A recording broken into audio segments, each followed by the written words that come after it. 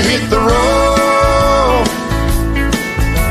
Yeah, there's no turning back. We're gonna hit the road. Lisa and I, there used to be this cooking show on the Food Network about baking. And the guy was from New York City, I think, and he used to have a high voice Italian guy who'd be like, "That's a lot of fondant." Like, you know, you're putting on the cake, or "That's a lot of cookies, whoa." So we say it for everything now the kids started saying it. Yeah. Now we say it for everything. The GPS will say, "Stay on this highway for 80 miles. So we'll say, "That's a lot of miles." We say it for everything. If a sandwich comes and it's got a lot of pickles on the plate, "That's a lot of pickles." Just a little weird thing we do. That's how we stay together so long. Yeah. That's a lot of years. In the meantime, I'm getting a shower from the Jeep. Because it rained yesterday and the Jeep leaks. The Jeep leaks. So it's literally like a shower. It's all part of the show. It is. There's a shower. We're on our way to Harold's Jewish Deli. Wait till you get a load of the sandwiches at this joint. You think you've seen a sandwich, but you haven't. We hate to keep saying Jersey, Jersey, Jersey. But we grew up right outside of Manhattan, which, by the way, let us show you the skyline. You can't flip it around. Okay, take it easy. You can't do it. Go ahead and flip it. Hopefully you can see that skyline. Yes. Looks like a painting. It looks fake. Can you see it? Hold on. Wait for this thing to go away. All right. We're getting lower now. Yeah. Well, you get the gist. There's a plane up there, too. But keep it going because we're coming up to the next hill. No, turn it around. Oh. And then we'll talk more. We'll yak it up some more. We're going we keep saying Jersey food, New York, Jersey. When we're down in Florida and we're getting pastrami sandwiches or corned beef, it's so tough and it's not juicy and it's processed. And there's about 4 slices of pastrami on it. Processed rubbery meat products. I don't know what the hell it is, but it ain't pastrami and it isn't corned beef. So we're going to show you today New York style Jewish corned beef and pastrami, and then you'll say, "Oh, now I get it." Now check out the city. Hold on, check it out. All right, take it easy. You can see the Empire State Building there. On your, I don't know, be on the left in the video probably, and then you can see all these new structures going up that look like ice. They're made of ice. Those are popping up all over Manhattan now. All right, so we'll show you the sandwiches in a few. Yep, it says Lyndhurst, and that's where the joint is, so we have to pay attention now, or we're going to pass it. Not pause. Whenever we're driving, and I'm in the navigator seat, Lisa's driving, and I'm using the GPS, I will say, all right, next thing you're doing is this. You're making a turn on Polito Ave in 1.7 miles. It'll be on the right-hand side. Then I'll repeat it. Polito Ave, 1.7 miles. Right here. Am I getting off here? I don't know. Is that Polito? 1 mile. 1 mile. Polito Ave. 1 mile. Lisa will navigate, and then she's on her phone doing things, and she's not paying attention, and she'll never tell me. I shouldn't say never, but she'll most of the time forget to tell me what I'm doing. Then I'm like, what am I doing next? Come on. He'll tell me like 80 miles from now. It's like, you'll be turning at exit 149. That's exit 149. 149er. All right, maybe you can tell me this in 79 miles. Not now, because I'm not going to remember that. But I do tell him. Anyway, I love you. I love you too. Anyway, we're going to Polito Ave in 0.4 miles. 0.4 in a quarter mile, take the Polito Avenue exit toward Orion Way. All right, pulling into Harold's Deli. This guy's going to be backing up. Hold on.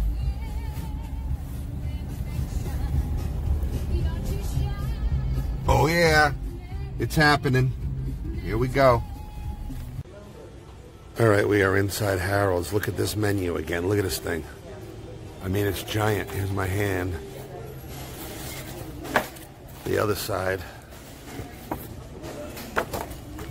There's too many choices. So I already know what I'm getting. So this is what the joint looks like. These Harold's Delis are inside hotels. And then I'm going to go over and show you the pickle bar. They got an excellent pickle bar, and I'll show you the sandwiches and stuff in a minute. Okay, check out the pickle bar here. Oh, mama. People outside of Harold's restaurant chilling at the pool. Pretty cool. Lisa's ordering over here.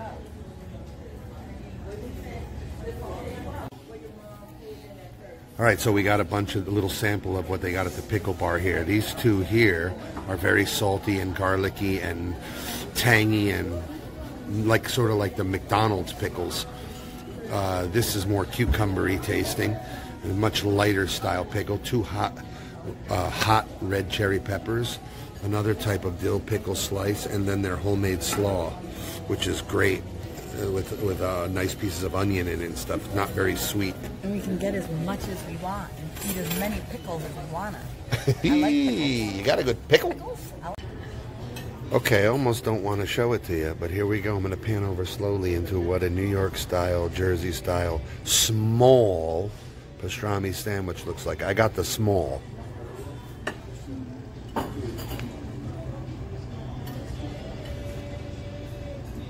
Okay. I got the small. Hold on, I'm coming to you. Oh, look at all that fat. Look how tender that is. You could see the difference. Look at that. Hold on, let me come back around. It's worth it. Food porn. Look at how juicy that is. That's pastrami, folks. If it isn't like this, it isn't pastrami, okay? Look at all that fat in between. All this bacon. All that white in there is the juicy, delicious fat. And check out Lisa's egg salad sandwich. Small. That's a small. And then you get a plate of burnt bacon. Oh my gosh. This literally is the best bacon I've ever had. Harold's I'm Deli. not even joking. All right, now we got a mange. Look at the size of these cakes right here. Look at the chocolate cake on the bottom. Okay, that's one cake. Look at these cheesecakes. Oh my God. And the slice is the length of the whole, size of the whole cake. Yeah, you get a slice that large. It's like 18 inches high. When you need a nice piece of coconut custard pie, you head out to the diner. Oh yeah.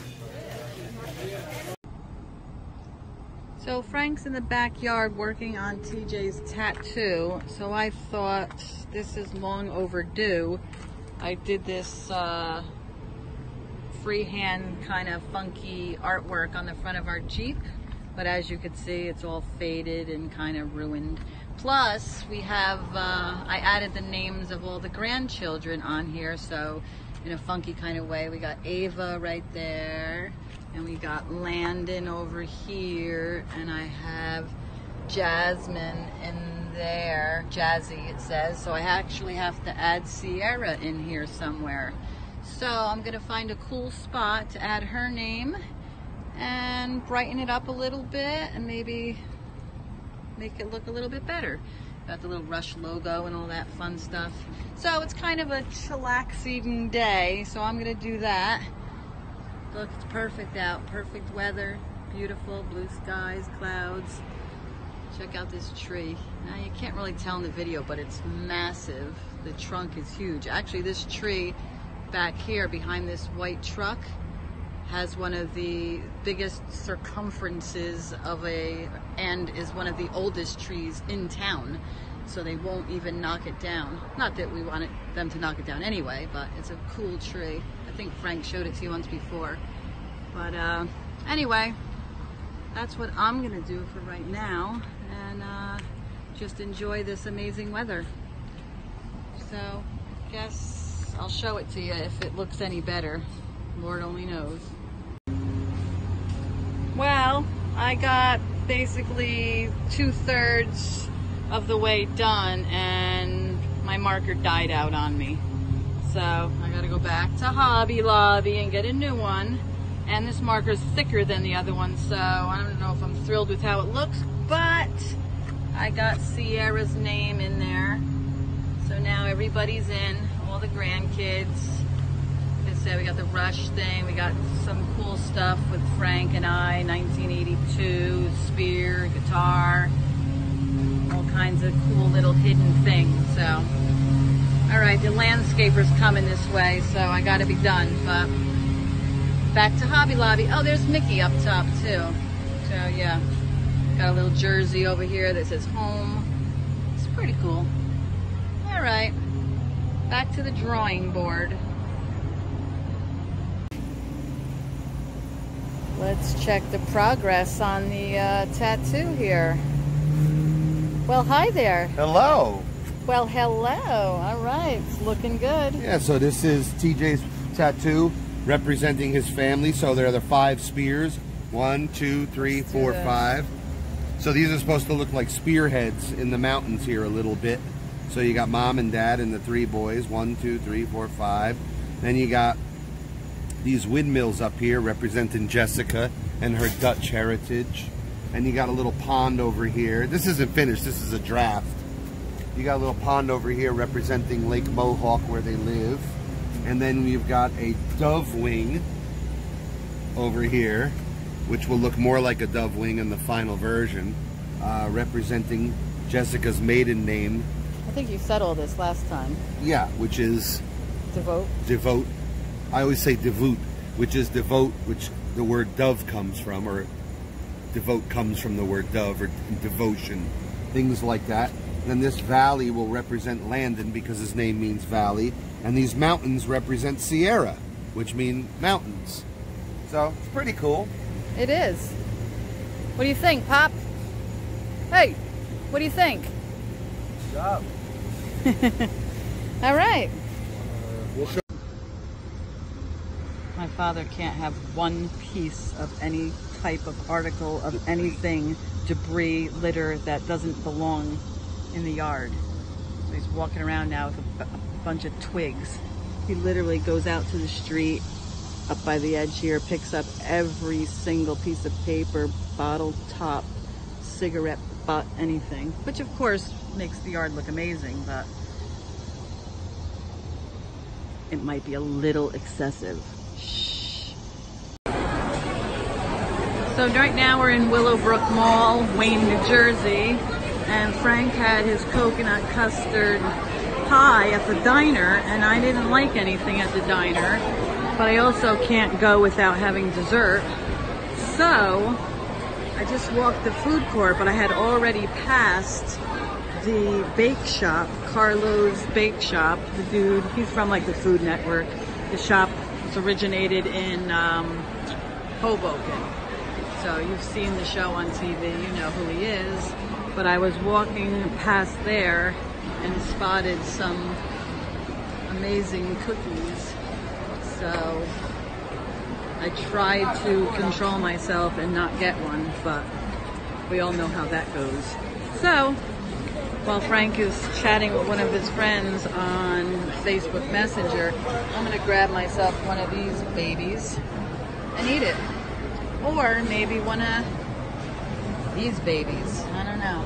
I think I'm gonna go with the cookie though, because I like cookies.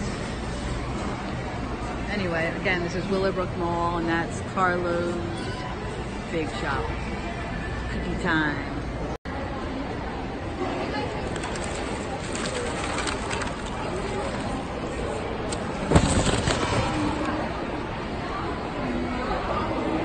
Oh boy. Yes. Yes. And yes. Come on. The ooey gooey. Oh boy.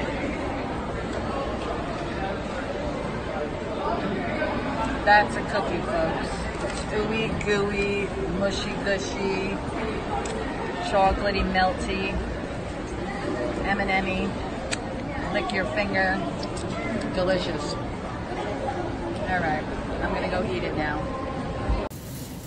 Check out the olive bar here at Fairway in Woodland Park. That's a lot of olives. Let's just take a walk around the olive bar.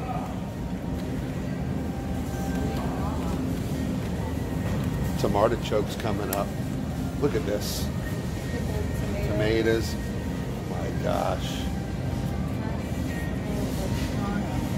See? This is the kind of stuff that's in your local supermarket here. Wow. And then it goes on. Look. Come on. It's like a pickle bag. It's picklerific. I want cheese. You're in the mood for cheese? Well, they got cheese. Let's take a walk over to the cheese. Hold on. Excuse me. You want cheese? Because I think they have some. Hold on. Hold on. I'm not even kidding around here. That's old cheese. Okay. You want cheese? Hi. You want cheese? Yeah, I know. You want cheese? It smells stinky. I love it. Now you got a whole liquor store down there. You got a sandwich bar here.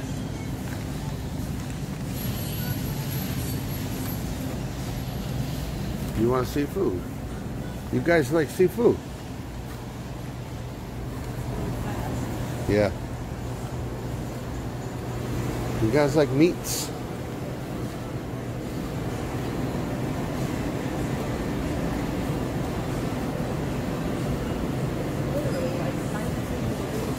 I love it. It is. It's freezing in here. Look at these aged steaks. Oh my. Come on, guys. Look at these.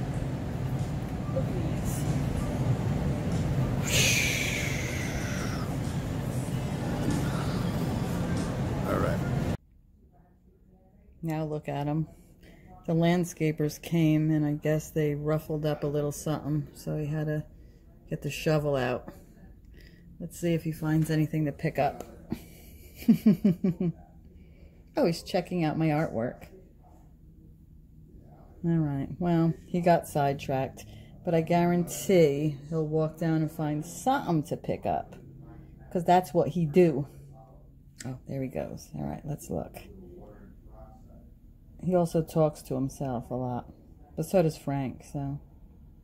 Oh, there we go. We don't want those there. Let's see. Oh, something else.